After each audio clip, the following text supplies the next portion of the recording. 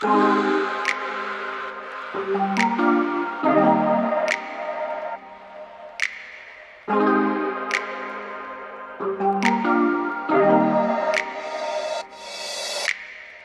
I've already went over this edge-lit diffuser from Muzada in a previous video, and honestly it's probably been one of my favorite products I've ever tested. Now it's currently being marketed as an RGB baseboard trim solution, but after playing around with it, the applications for this ridiculously thin design are practically endless. But before getting into it, I did want to thank Muzada. They by far have the best selection as well as what I feel the best looking diffuser channels on Amazon right now. But above and beyond diffuser channels, they also specialize in deck railings, so make sure to keep them in mind down the road for your next project. Now the one thing they could improve on is their reach. Currently their diffuser channels are not available in all major markets, but hopefully down the road they'll be able to expand because I have a feeling their products would do very well. So the first thing you need to do is think of something that you really like. It might be a brand, a logo, something from a movie or video game, a sports team, or a million other things. And once you have something in mind, it's time to find the perfect image. For this, I recommend you run a search for what you thought of in Google or Etsy, but make sure to put an SVG at the end. Now let's say I wanted to do something PlayStation related. I would type in PlayStation SVG and see what comes up. Chances are, no matter what you're searching for, there's probably going to be a lot of different options for you to consider. You can also do this on Google and try finding the free files, but it's not as easy, so I've generally just paid the couple dollars and went the Etsy route. Now about a year ago I bought the Cricut Maker for a few projects, and it's been one of the best purchases I've ever made since there are so many ways you can use it with LEDs and diffusers, this being one of them. But if you don't have one of these or don't know anyone that does, a little later on I'll go over what you can do instead to inexpensively achieve the same results. So once I have the files downloaded for the images I want, I'm going to open up the design software that comes with the Cricut Maker. Under Home you can select Canvas, then on the left side click Upload, then again Upload Image, and then find the SVG file you want. It'll then add the file under Recent Uploads where you can select the one you want, and near the bottom right hit Add to Canvas. Once that's done, I'm going to go to the left and add a box. Uncheck the lock dimensions and put in 3.93 for the height. You'll see later why this is important. Now I'm going to move the PlayStation button logo to the front and place it over the box and try to get things as big as possible while leaving a little empty space near the top and bottom. When it looks good, click and highlight everything, go towards the bottom right and click Combine, and then choose the Subtract option. So that's exactly what I did for all the images that I thought might look cool and wanted to try out, like you're seeing here. Now all I have to do is fire up the machine and start cutting. Once everything's cut, it's time to move on to my favorite part, which is called weeding. I'll be removing the vinyl part of the image that I want the light to shine through and keeping it on where I want it dark.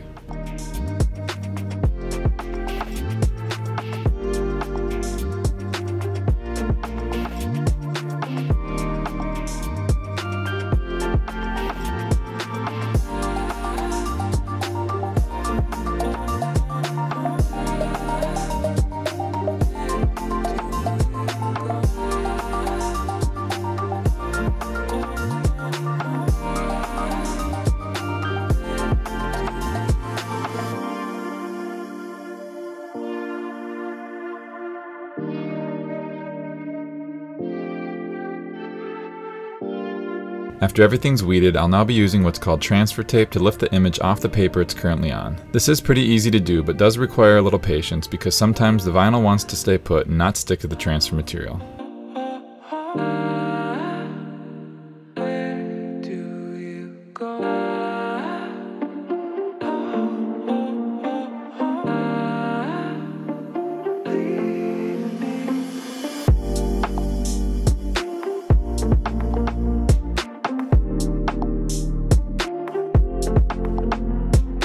Alright, so quickly going back to what if you don't have one of these machines. You do have a couple different options. First one is you can go back to Etsy and search for whatever it is you're looking for, but instead of putting SVG at the end, put vinyl decal. Here you're going to find people that essentially do exactly what I just did, but they're going to mail you out the final weeded image for usually anywhere between $2 and $10. But make sure to message the seller beforehand and give them the dimensions you need, and I would recommend sending them this video so they know exactly how you want the image weeded.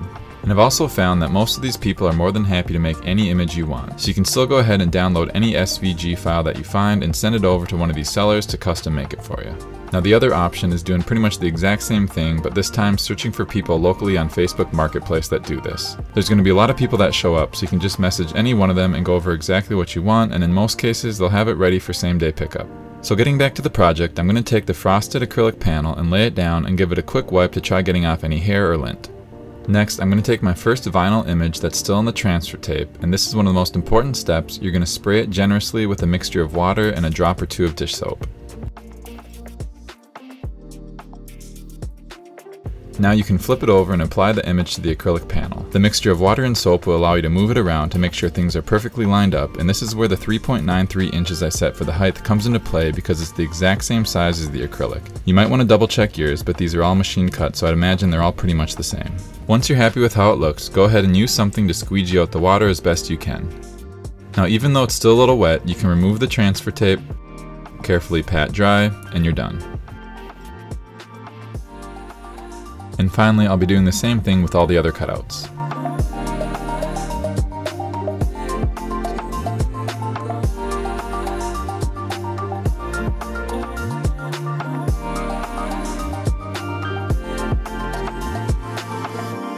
So you may be saying to yourself, that's a very random collection of images, and you're absolutely right. I'm going to now cut these down to create individual sizes to fit each cutout. Now I do recommend wrapping the acrylic with some painter's tape to help avoid chipping, and when you slide it into the aluminum profile, I would tape things down again so that everything is secure.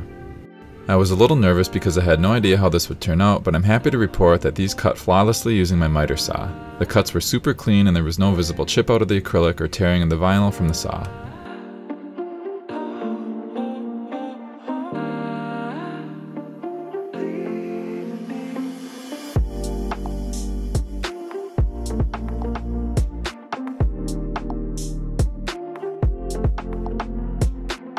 Now moving on to how to get these lit up, I'll be using some WS2812B strips that have 100 LEDs per meter, and I've already attached my own 18 gauge silicone wires to the beginning. I won't go over that process since I already made a soldering tutorial video you can watch that goes over in great detail with close-up footage of how to do this and a few other basic techniques showing you just how easy soldering is.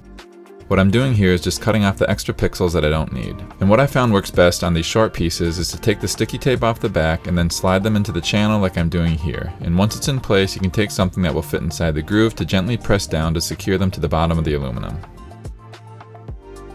To control the lights, I'll be using WLED installed on an ESP32 board, and I did also make a quick walkthrough tutorial of that easy process you can watch if interested. You may have also noticed that I did solder my own wires to the board, which is something else I go over in my already mentioned soldering video, so make sure to check that out. Now you can use these breadboard jumper wires like you're seeing here, but these wires are really tiny and the cables don't stay on the pins very well, so I much prefer using my own. Next, I'll be using some Wago connectors to attach the wires together, and either of these styles will work for this scenario. My red voltage wires go together, my white and black ground get connected, and finally my data, which is the green and blue cables. As for powering them, I'll show you a couple different ways. For the first option, since there aren't many LEDs, I'm just going to use some old plugs and a micro USB cord that I had laying around. I tested this out with a 5 volt 2 amp, a 5.2 volt 1.8 amp, and a 5.2 volt 2.5 amp plug, and they all seem to work just fine. I'm going to quickly plug things in to make sure everything's working.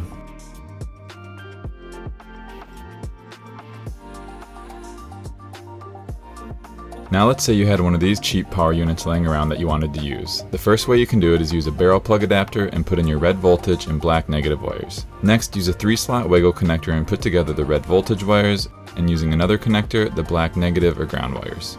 Then take your ESP32 device and combine the red wire to the others, then take your white ground wire and add it to the connector that has the black wires. And finally, just connect the green and blue data lines together, plug it in, and you're good to go.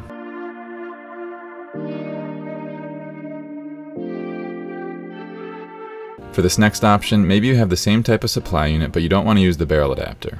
We can go ahead and cut off the end piece, strip back the wires, and you should then find the red and black connections. Then it's as simple as doing exactly what we just did to get it fired up.